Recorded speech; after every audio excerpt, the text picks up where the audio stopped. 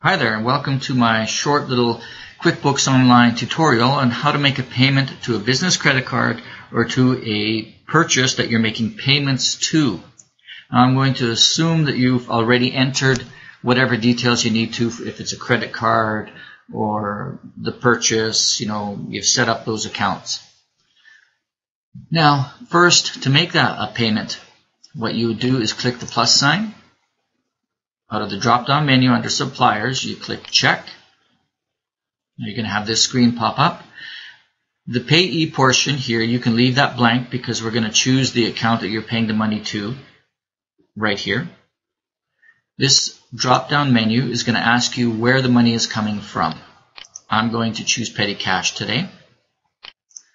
Now for the date, obviously you put the date that you made the payment on. So I got to go back to October 13th of 2015. And then here we're going to choose my Home Depot credit card. Just make a little description here. Payment.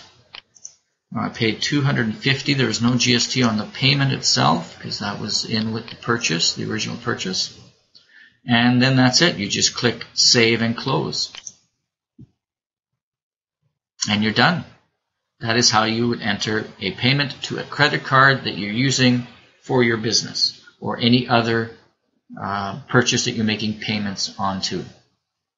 I hope this video has helped you.